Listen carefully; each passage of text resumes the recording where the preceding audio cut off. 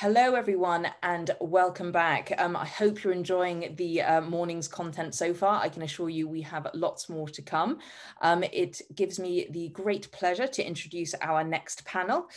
We have Digital Therapeutics, Creating and Commercializing Clinically Validated Innovation. What a title. I'm really looking forward to this panel, as I'm sure you are. So without further ado, I'm going to hand you over to the moderator, Dan Kendall, who'll be able to give you sort of the rundown of who we have participating, and he'll be leading the discussion today. Great. Becky, thank you very much. As Becky said, I'm Dan Kendall. I'm the managing editor of Digital Health Today and the founder of Health Podcast Network. I'm really pleased to be your moderator on this panel session entitled Digital Therapeutics, Creating and Commercializing Clinically Validated Innovation. So I'm joined with three great leaders in this space. I'll just introduce them briefly, then give them an opportunity to talk about their relation to digital therapeutics and their involvement in the industry. We have Jesaja Brinkmann, who's the co-founder and co-CEO of Cara.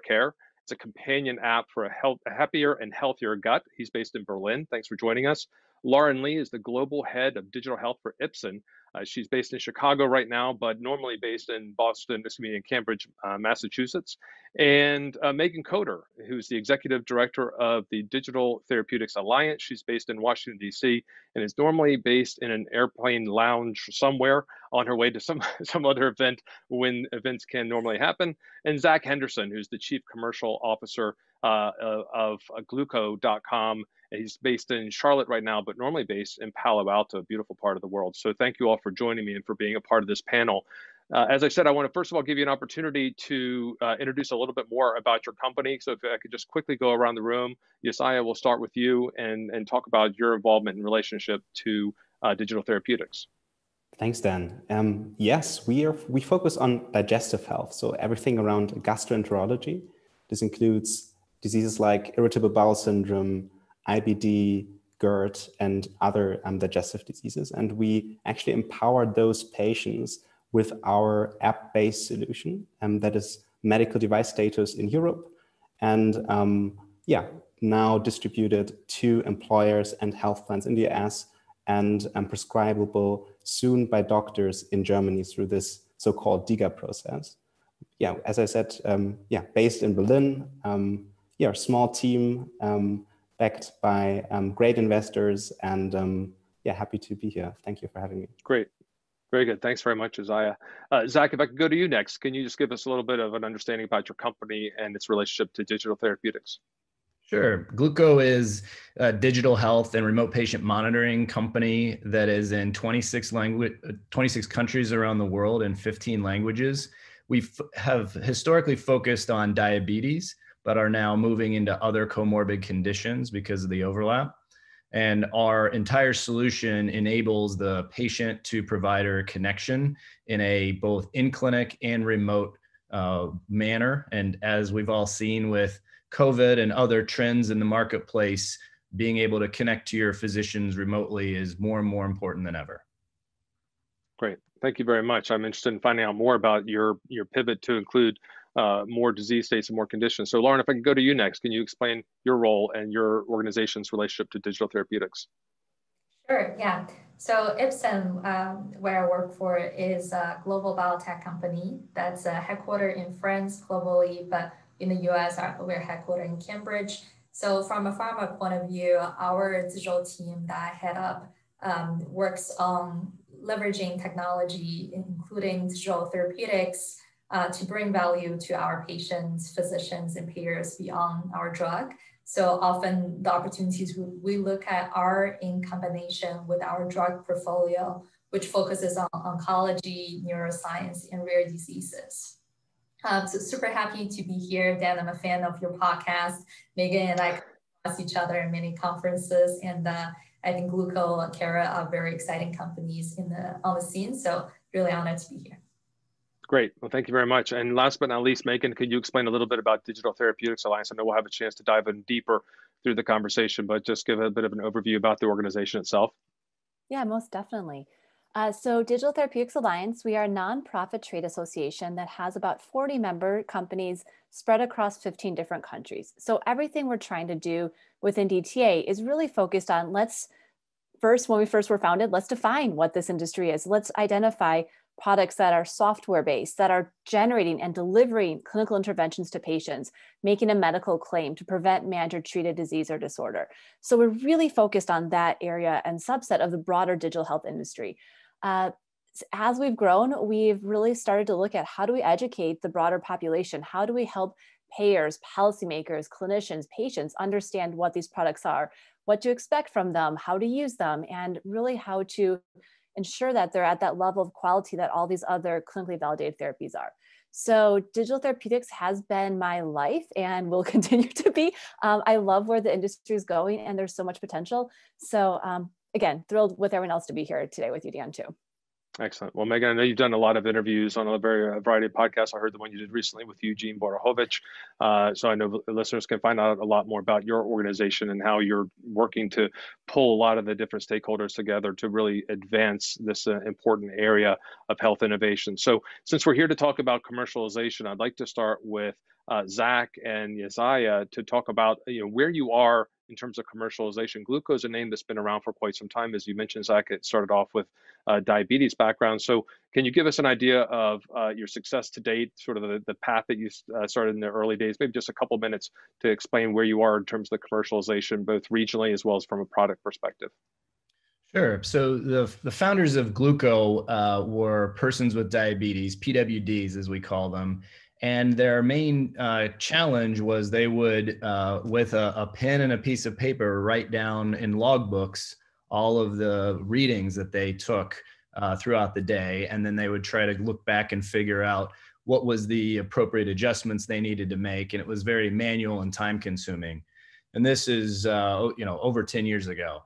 So Gluco was created to initially solve that problem.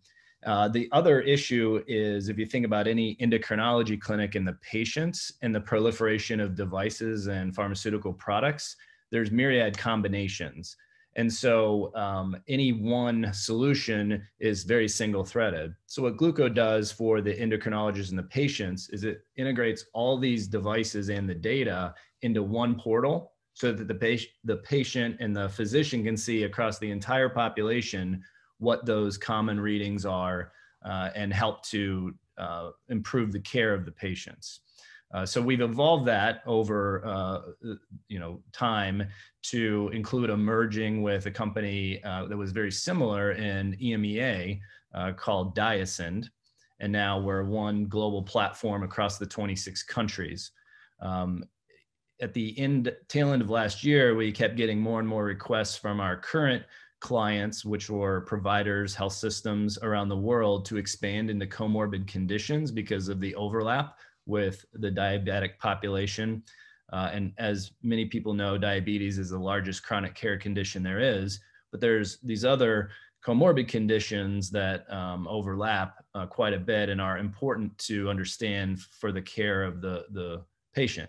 So we're aggressively moving that direction and pushing out our capabilities, not only through organic product development, but also through partnerships with other digital health and telemedicine companies. Brilliant. Thank you very much. And diabetes is something actually very close to my heart. I have family members that are affected by that. So I've been tracking the progress of your company over many years. Now, something that's not as often talked about, Jesaja, is around gut health. Diabetes is certainly very prevalent and in the headlines and something that may be spoken about more frequently in social circles. But tell us about where your product is, maybe a little bit of background on how you got into focusing on gut health, but also where you are from a commercialization perspective. Yeah, definitely. So first of all, many people actually ask me this question, okay, how did you find out about this niche digestive health? And I always have to explain, it's actually a really huge disease area with like a cluster of different diseases that all have prevalences that are between 10 and 20% when you take IBS and GERD, for example. So it's really underrated. We actually started 5 years ago and had the dream that everyone with digestive diseases could actually have access to our digital intervention, which is based on a mental health intervention and medical nutrition therapy as a combination. And we actually called it in that time, 5 years ago, already software as a drug. So now we call it digital therapeutics, but in that time, we had this term even on our website. But in that time, payers, both in Germany and in the US, weren't ready yet. The regulatory framework was not right. And so we then actually started really focusing on building a lovable product for consumers directly. We're quite successful with that. So we've generated over 700,000 users so far with our direct-to-consumer channels. And then over time, we actually saw and identified more openness by health plans, by the German public payers, and by employers in the US. And so we then slowly moved more to the B2B2C direction. We also have great partners helping us with that. So one, for example, is Sanofi. We've announced this partnership around 1 year ago. We've launched in the UK and Germany a combination of our digital pill together with one of their new IBS drugs. We've placed this in different pharmacies, and I think over 3,000 in Germany, for example, and some in the UK, Tesco, Boots, for example. And we have co-marketed this as a holistic program for people with irritable bowel syndrome.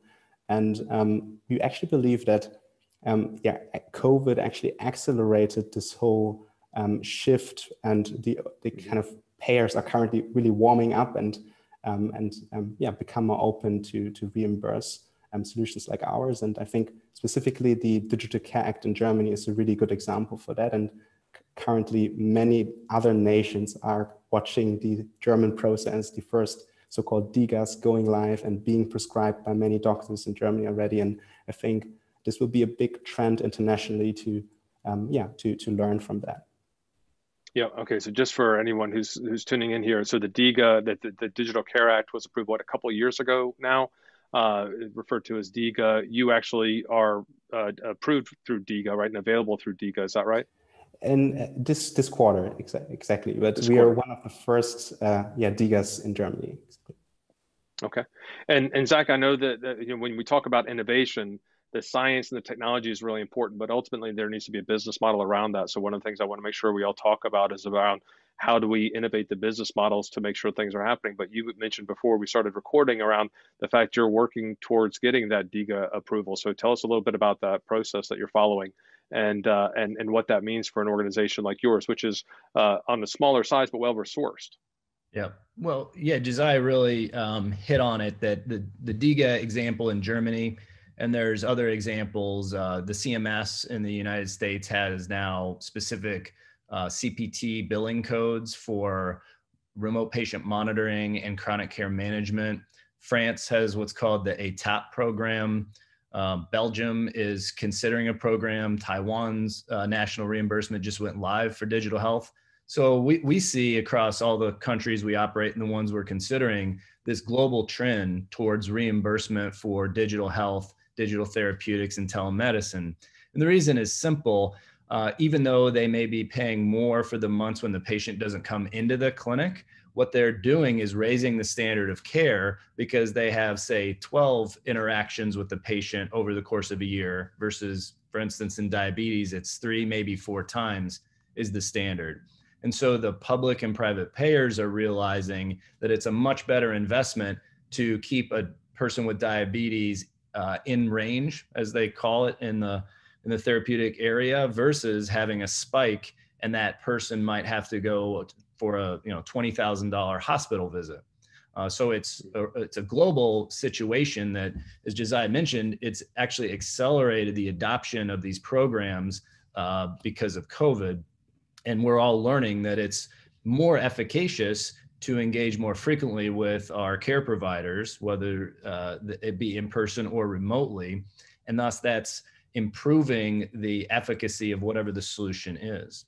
So the business model is fairly simplistic. They're paying for performance, and the performance is a better outcome for the patients, lower complications, lower hospital visits, et cetera.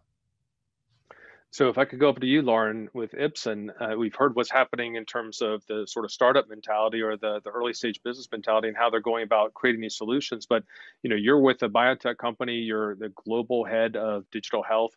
How are you seeing things shape up in this industry? Because I have to say, I've been in this industry long enough to know that pharmaceutical companies were a bit of a laggard in terms of coming to the sort of innovation fold.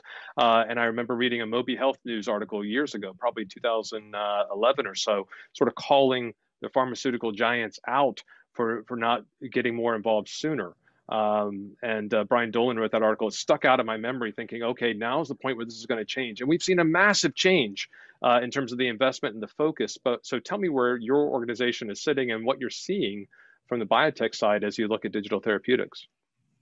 Yeah, that's a great question, Dan. I think you're right. We've all seen how the life science industry in many ways have lagged other industries in terms of digital innovation and digital transformation. Now, the past few years, we're seeing more and more, and like everyone have talked about, COVID has really propelled and accelerated that process. Across the board, we see a lot of activity happening, of course, in the clinical development side, right? Leveraging technology for decentralized clinical trials, leveraging digital biomarkers for more objective continuous measurement, preferably also at the patient's convenience at home, et cetera. On the commercial side, which is where we primarily look at digital therapeutics for, I'll say it is also been slow, right? We've seen some high profile announcements. Sanofi's been pretty active. Roche, Novartis of the world have made a couple announcements with different digital therapeutics companies like Novolantis or Happify Health. But I think by and large, the specific use cases have not been super clear.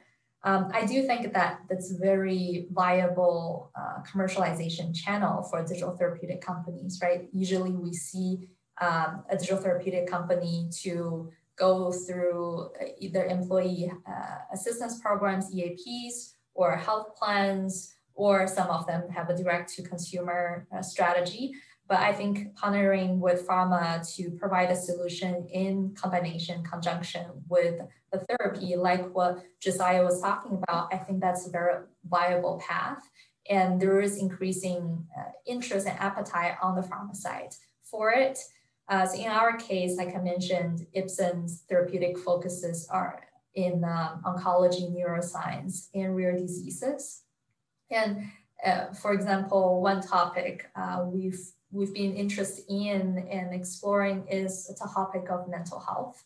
We know mental health is a common challenge for patients of many conditions, but particularly for something like cancer, right? It's a serious diagnosis. When you get it, it's a huge shock. My grandmother had bladder cancer 5 times, so my family have gone through that journey, the emotional ups and downs for the past 15 years. And then when you combine that with some of the cancers that we treat, which are rarer in nature, then you don't even have the community of a larger cancer like prostate or breast cancer. And there are unique challenges and frustrations along the patient journey and the life flow of the patient and families that cause a lot of stress and anxiety. So that's an area, for example, we look into, and digital therapeutic has been just blossoming and blooming in behavioral health. So I think there is a lot of opportunities like that. That's what Jesaja talked about, comorbidities, or Zach talked about comorbidities of the conditions that we treat. So if we can offer more value to patients beyond just our drug itself, that's something valuable to us. So are you still looking at it then, Lauren, as something that you can use in combination, digital therapeutics you would use in combination with your molecule, or has the thinking advanced to the point where actually from a pharmaceutical life science perspective, is there actually viable business opportunities to actually create standalone digital therapeutics that perhaps work independently of your molecules? Yeah, I'll give you my my honest view. That's all we want. Companies, you have 2 camps. You have one camp who are very practical, very tangible, results oriented, and it's all about combination. It is all about how can we add value to our drug portfolio. And then you have another camp who are very visionary, who talk about, in the future, we can have a dedicated business unit for digital solutions, right? We want to be really a differentiator using digital. I think there are more and more people who talk about that, but I think the reality is just recognizing as an industry, we're not the best at doing product development. We have not been the best at gathering close patient insights. There are, of course, a lot of context and regulations in place that lead to that.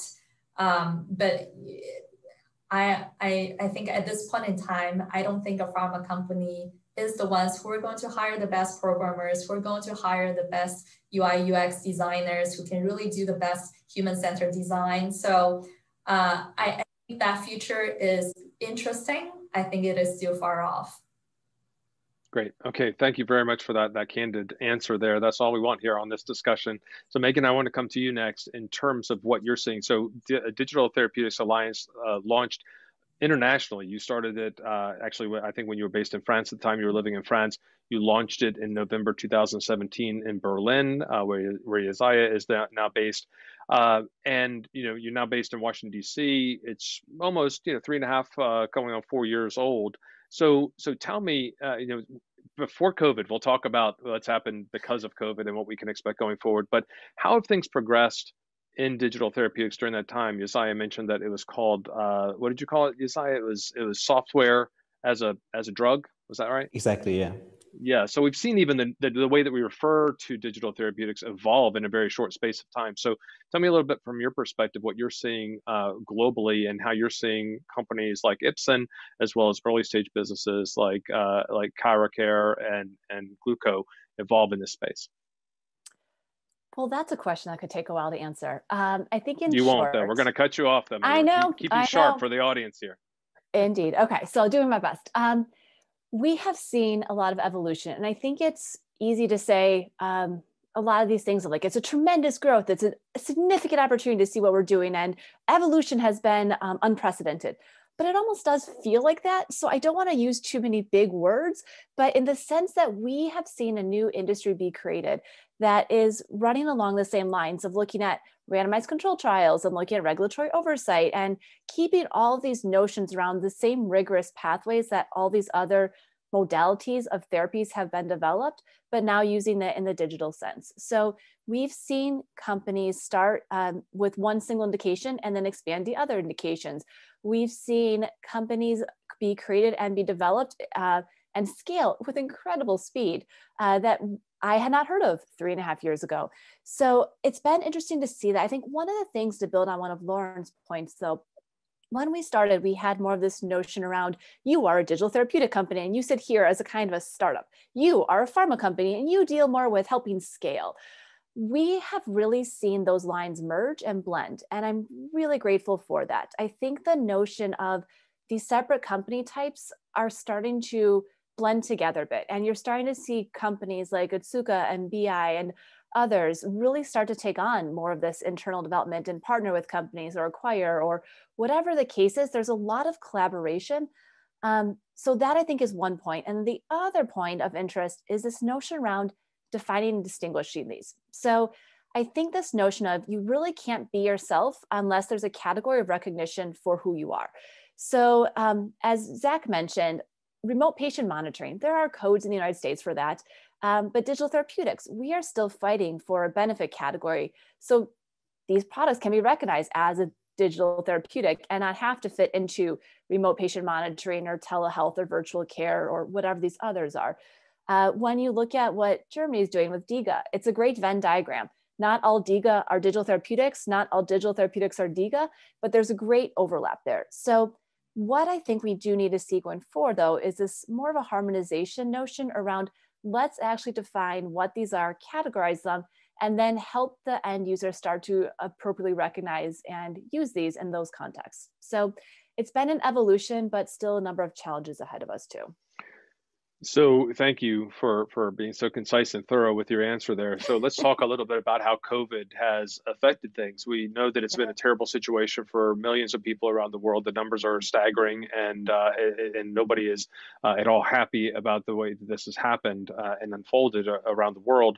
I think if there's any positive aspects of it, that it has enabled some opportunities for the health innovators to get an opportunity to come up off the bench and actually show what they can do. We've been talking about it for years, and now this is an opportunity for us to get on the field and actually show the impact we can have. So before I go into Zach and Jesaja about what they've seen, how it's affected their businesses, what have you seen, Megan, from sort of a global perspective, as every country around the world has been affected by this and had various responses in terms of how we can solve the pandemic, but also take care of people with all the other conditions that they're still dealing with, even in the wake of our hospitals being flooded with COVID patients? Well, you answered the question, your question, as well as I could almost. Digital therapeutics have really shown their capacity to address the needs that are being raised right now. So you have scalable care that can be accessible in a patient's home environment. You don't have to expose patients to other situations where they may not be able to travel to or go to, while still being able to receive active care. You're still providing clinicians with actionable data and insights. So it's the notion of being able to really extend a clinician or an employer or a payer decision maker's ability to care for and treat patients in the context of their own environment using these clinically validated software products. So what we've seen is traumatic, to say the least, in what COVID has done and all of its impacts. But we've also been able to see that digital therapeutics have been really made for this occasion in many of these regards. And I think their long-term horizon, though, is really strong, knowing that rural health patients don't always get the care they need, and underserved populations, patients with undertreated diseases, don't always have access to this care. And digital therapeutics can actually meet those unmet needs in a way that I think policymakers and payers are starting to be like, oh, yeah, there's something here. And even clinicians are embracing this. And then patients, we've seen uptake with a lot of enthusiasm. So a lot to be done yet, but a lot has been accomplished. And I think a lot has been revealed in this process. Are we seeing, you mentioned in your previous answer about reimbursements. I mean, for telemedicine, for example, reimbursement opened right up. I mean, we've seen 10 years of advancement in a few weeks, you know, mm-hmm. things that were restricted in terms of licensing issues and reimbursement issues and, you know, in-person delivery of services just vanishing because the friction became so high that people were forced to change. Are we seeing that at all in the in the wake of the COVID epidemic, where things are so bad that we have to find ways to resource this, and the money is opening up, or the regulatory pathways are opening up? If you can think of any examples, if not, we'll move along. Yeah, really quickly on that. The regulatory side, I do believe, is really open. I haven't seen too many barriers. And we've also seen South Korea create the first ever regulatory pathway for digital therapeutics due to COVID.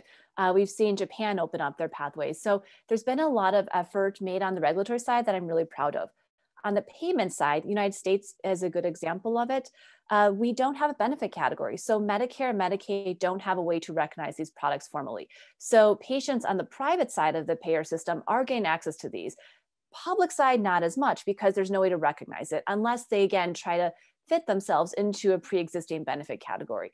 So that has been a challenge and will continue to be one that DTA were really supportive of trying to make this happen, really for all the reasons we discussed earlier.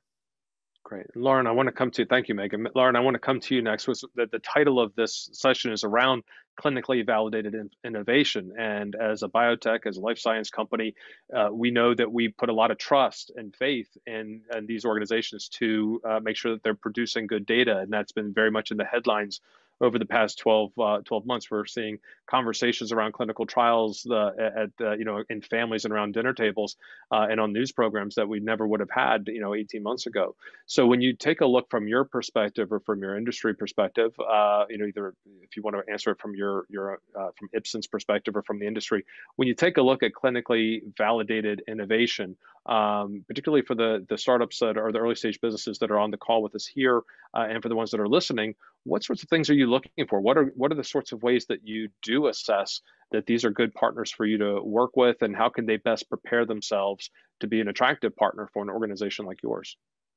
Yeah, thank you, Dan. I think what I often call the 1P of my 5 Ps is proof. And that's broadly 3 types of validation that is really important to us as a pharma. There's for sure starting with clinical validation. Then there is also the regulatory and commercial validation. So just going quickly on the other 2 before coming back to clinical, on commercial side, right? Usually, you guys know very well, working with pharma sometimes takes time, right? Navigating the organization, the contracting process can already take time. And we do want, when we identify on that patient, physician, or peer need, we do want to address that need quickly. So it helps a lot if a solution has been proven on the market with proven demand, whether that's direct to consumer or through the employers or health plans, just seeing the level of signups, the level of onboarding, the level of engagement of users on the platform. That is a way for us to shortcut so that we know that if we go to market with a partner, it's likely going to take up, right? And then the regulatory side too, I often talk about it as a differentiator. I think Megan, it's props to DTA for the work you guys have been doing, opening up that channel.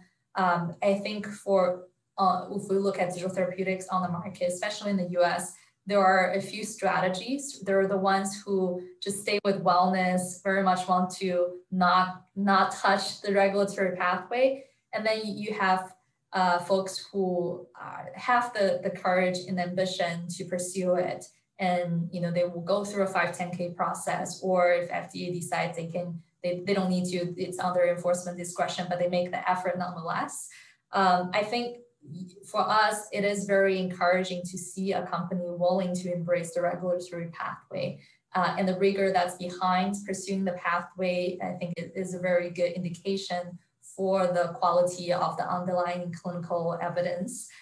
So we do appreciate that a lot. So going back to, clinical validation, you're spot on, right? As drug companies, we take a lot of pride and discipline in our drugs clinical process.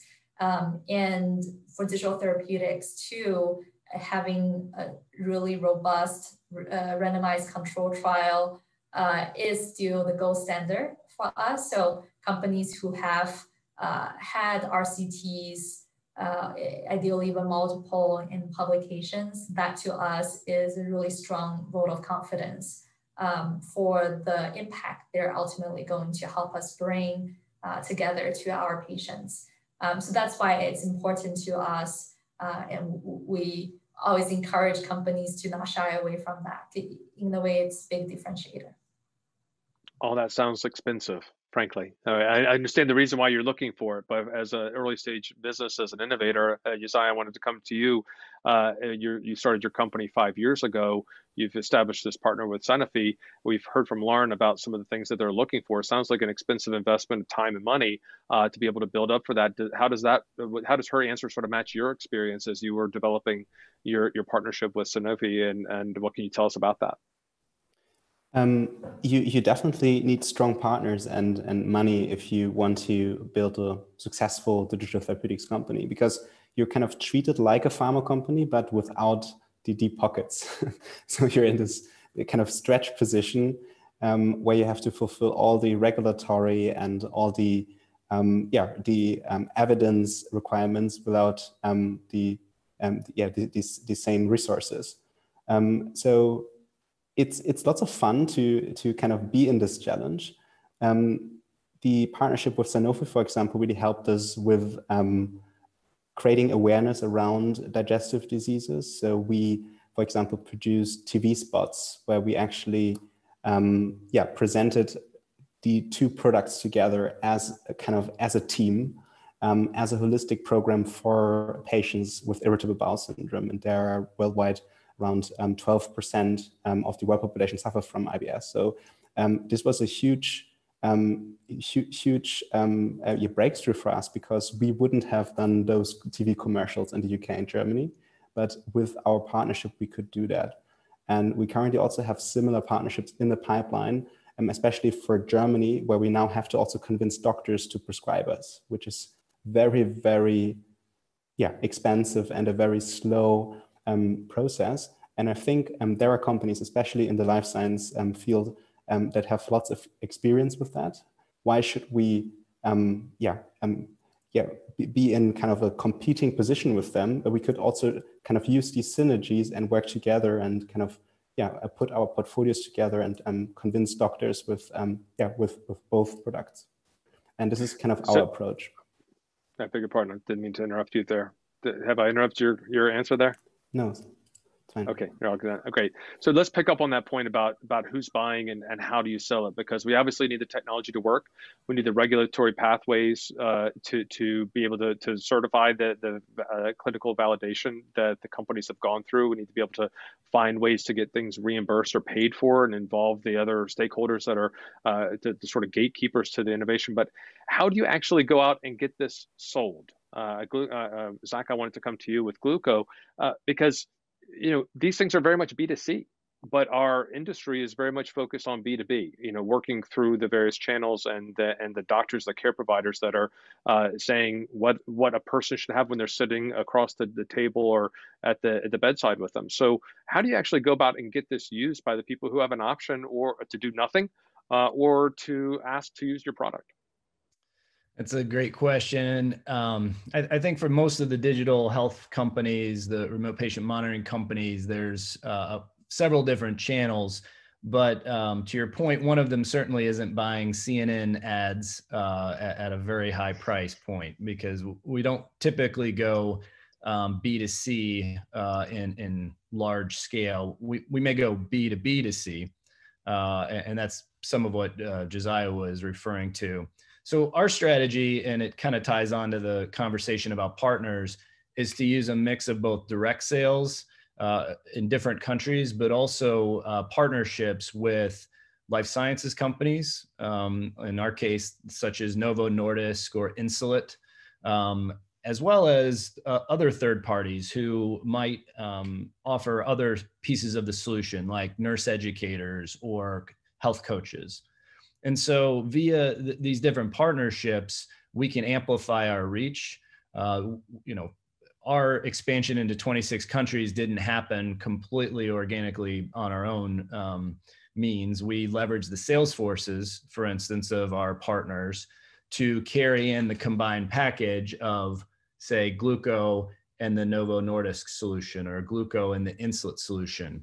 And in the end, we complement what they're doing, because we're not going to be making insulin pumps or insulin pens or CGMs, but we are going to build a very nice digital health solution that complements that and is somewhat of the back end. So in doing so, their sales teams around the world can bring the combined package, as Jesaja mentioned, into the healthcare practitioners' offices in whatever country they're in, and it's presented and it's delivered together. So we have to think creatively on our go-to-market strategy to do that.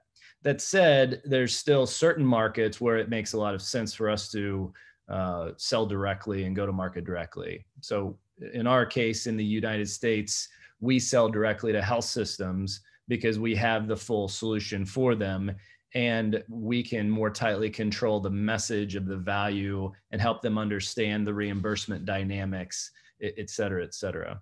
So it's a blend for certain, but you really need to work with partners to gain the scale and the leverage.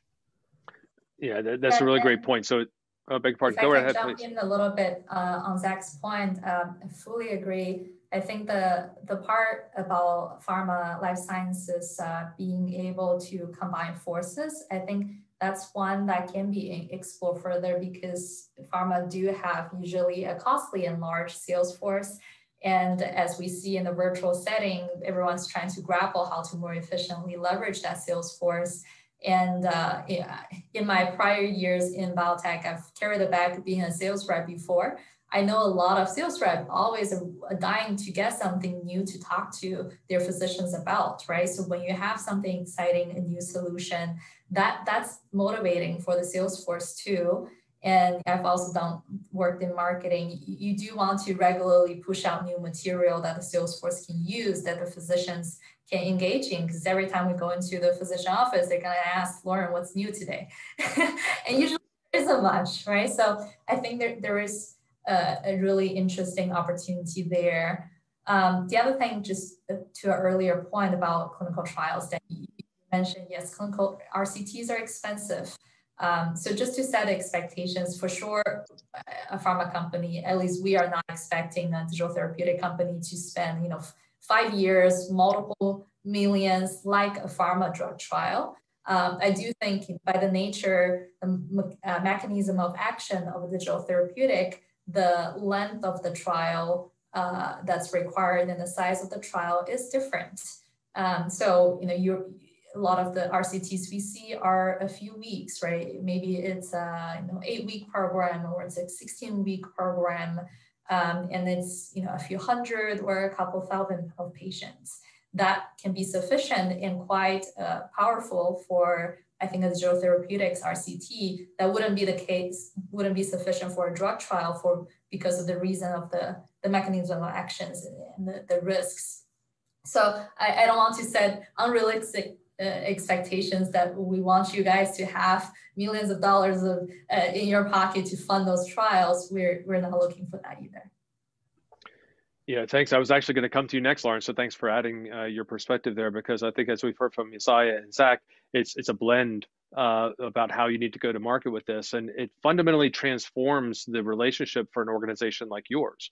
This goes far beyond what Zach, his partnership with Novo Nordisk, for example. With Novo Nordisk, if you go to the pharmacy and get an insulin pen, the best relationship they have with the person who gets that is if they fill out a warranty card or not. But when they have a relationship through an organization like Gluco, they have a far more relevant relationship, a far more relevant relationship for the patient and with the patient, and a lot more data that also can help inform the decisions that they're making. But all that goes back to one of the points you made earlier, Lauren, in terms of the usability, because we can get into these sort of echo chambers sometimes, I think, in the healthcare field, and we can talk about what they out there need to do, and we can come together and talk about digital therapeutics. And we all are on board with the need for this, but it's the people out there doing the work, taking care of themselves, taking care of their family members, taking care of their patients, that we really need to make sure that they have the information that's needed, like you were alluding to, teaching physicians, but also teaching the nurses, the people who are there at the front lines that have been so important during this COVID crisis, that we inform them so they can help guide those patients along the way. We're almost out of time. I want to thank all of you, first of all, for participating. I want to go around quickly and ask you, we're almost at the start of the year. It's just the beginning of February. So we have a long 2021 ahead of us. The bar is set pretty low after 2020. So hopefully this is going to be a much better year. What are some of the things that you're looking forward to, or things that are going to be announced, whether it's within your company or within the industry? I'll start with Jesaja. We'll go to Zach and then Lauren, and we'll end up with Megan. If you could just give me a really quick answer about what this year is going to hold for the industry or your company. Yeah, thanks. I really enjoyed the round here.